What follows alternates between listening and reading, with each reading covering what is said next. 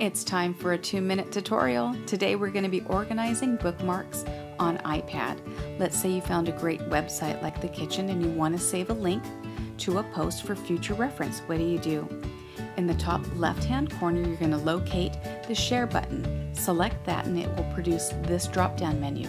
Then select Bookmark.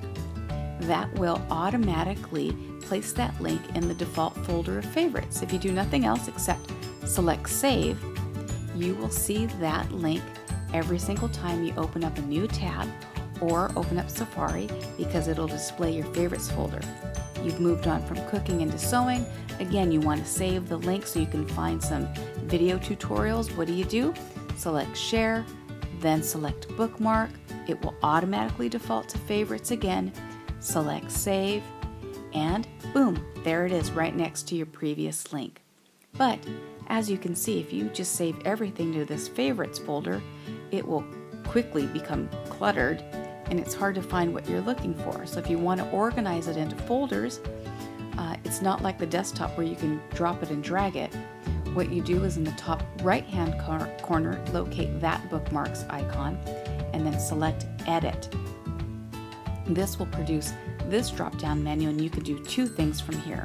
In the bottom left hand corner is a new folder icon and you can select that and you can create new folders, or you can select one of your links from favorites and move it.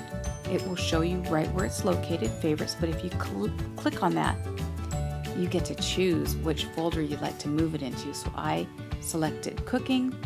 There it is. It's changed my location. It's disappeared out of my favorites. And when I go back, I can now organize the next link. So here's the Missouri Quilt Company. I press that. It showed me right where it is, which is favorites. I've now selected sewing. It's disappeared out of favorites and it's now in sewing. When you're done, click done, and I'm done. Thanks for watching. Bye-bye.